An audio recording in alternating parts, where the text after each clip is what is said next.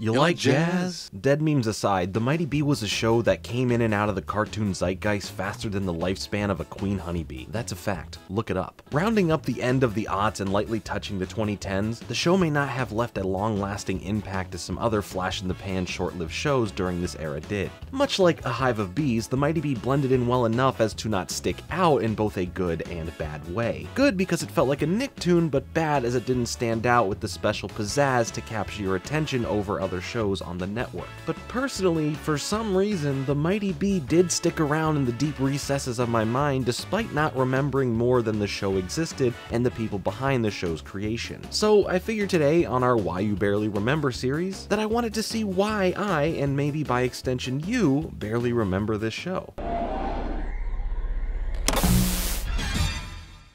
Originally premiering on Nickelodeon on April 26, 2008, The Mighty Bee was a light-hearted, offbeat series centered around the misadventures of 9 3/4 Bessie Higginbottom, a passionate and spirited member of Honeybee Troop 828, yet I can only count to 827. Based in a colorful, exaggerated version of San Francisco, most of the episode's plots revolve around Bessie as she, with the help of her friends, family, and fellow troop members, did everything in her power to collect every badge in the Honeybee Handbook, to finally reach her full potential as the superhero, The Mighty Bee. Ah, now the title makes sense. While the show originally aired on Nickelodeon's flagship channel, it was later moved to Nicktoons in 2010 to complete its 40-episode, 2-season run. And we all know what the Nicktoons channel is heavily known for. Rest in peace, the fallen TV show souls. You may be gone, but I'm sure I'll cover you at some point on this channel. The Mighty Bee was created through the combined efforts of 3 entertainment heavyweights: Cynthia True, who worked on the show as a writer, Eric Weiss, who served as the director of the show, and Amy Poehler, who not only wrote for the show but also provided the voice of Bessie throughout the series. Poehler, as a long-respected icon of comedy thanks to both her success on Parks and Recreation and her TV origins as a cast member on SNL, was a strong creative force behind the show, helping to shape its final concept and style. Pairing her comedic prowess with Weiss, a renowned original member of SpongeBob SquarePants' production team who has been credited as being the driving force behind getting SpongeBob kicked off with his work on the pilot episode Help Wanted, and writing veteran True, who already had writing credits on such iconic cartoons as My Life as a Teenage Robot and The Fairly OddParents. The success of The Mighty Bee was more of an inevitability than anything. But compiling all this talent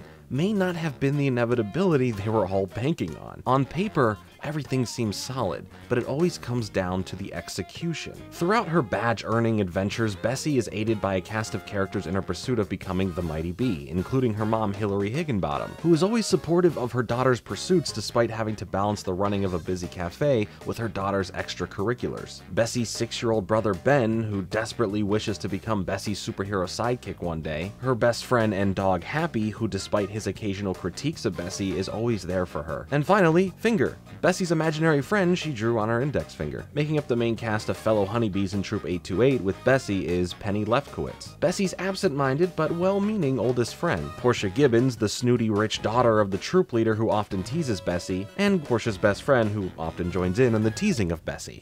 This Mighty Bee, not the best time for you to go anywhere. We've still got more Mighty Bee after the break. The Mighty Bee is buzzing your way next, right here on Nicktoons. Through rewatching the show, it had all the makings of what made some of the other cartoons around this time and some from before it, but what I felt gave it those lackluster memories I had of it is just that, the same makings. Rather than improve in their own way with these tropes and concepts of cartoons past, it opted to play it safe and close to the hive with the inspirations around it. But I wouldn't say that makes it in any way a bad show. Drawing these inspirations in a crowded space should give it that launch pad to be more unique and try and shine through, especially since the show, like I said, had so much going for it leading up to it premiering. Not only eventually having one of the more expensive animation budgets at the time, it had been in the works for years prior, with Nickelodeon's animation president Brown Johnson ecstatic to be working with such comedic talent. With the working title of Super Scout, a lot of those proposed ideas would still be implemented within the series. One of those major points touted is that Bessie is not at a boy-crazy age or and mean towards other females, and was more focused on herself and her aspirations. Also basing Bessie off of a character Amy Poehler played when she was part of Second City and Upright Citizens Brigade, which were comedy groups based around improv. Going back to the animation quality, as the show would have a more cleaner and look to it for its second season, it's not hard to see the heavily stylized look drawing inspiration from both Ren and Stimpy as well as My Life as a Teenage Robot, without directly being the exact same look as those two shows. And critically, the show was something that seemed to have everything looking up and up, with positive reviews as well as being nominated for several awards in various animation fields. Heck, it even won a Daytime Emmy in 2009 for Outstanding Individual Achievement in Animation. But none of that matters. Seriously, you could have one of the most heavily critically praised shows of all time, best animation ever put into production, and the funniest comedic writing that'll have you belly laughing until you pass out. But if no one watches the show enough to hit the numbers that justify the network keeping it around, then again, none of that matters. It's bye-bye, over to the Nicktoons channel of obscurity you go. But did it have low viewership, or were there other issues that led to the end of the show's lifespan? We'll circle back to this. It definitely tried hard to be a show that was liked, bringing energy that was quoted as similar to SpongeBob, but it didn't have that specific spunk, that overall attention-grabbing tenacity that keeps you coming back for more adventures. Now, a larger issue that loomed over the show, which is that it felt a little too one-dimensional, falling into the majority of the episodes having that cut-and-paste formula of doing something in the pursuit of earning a badge. Something Pokemon itself heavily focused on, but a large portion of that also mixed up the situations in between those moments. Now, what do Pokemon and the Mighty Bee really have in common? Not much. I don't know why I'm making this part of the point. I have to stop script writing at 4 a.m.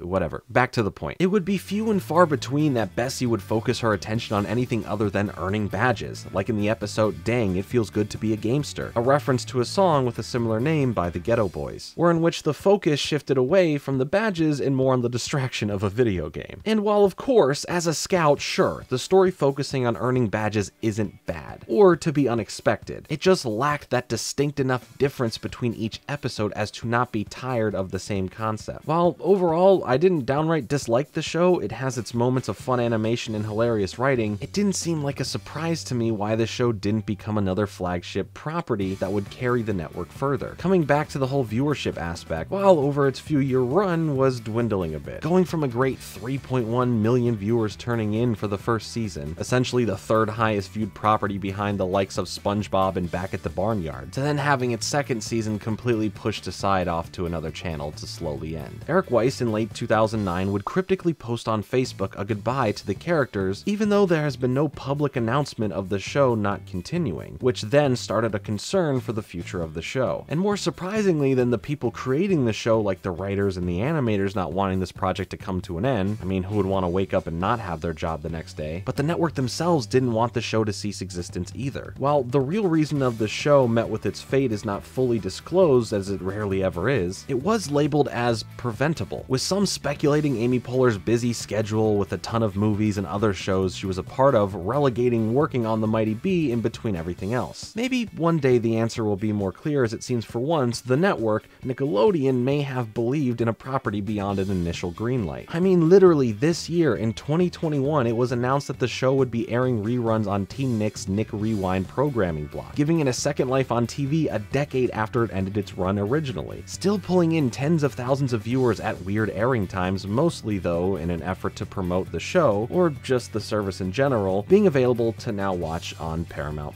On the physical media side of things, 2 DVD compilations were produced in 2009. We Got the Bee and Being Bessie Higginbottom. For me personally, I find the background of this show's start and end extremely fascinating, especially seeing how much Nickelodeon, for once it seemed, believed in the property so much, and despite I'm sure many best efforts, could not keep the show alive beyond its 2 seasons. While I don't love the show, at the end of the day, I enjoyed my time with what the show had offered. Will it be something I want to revisit again and again for years to come?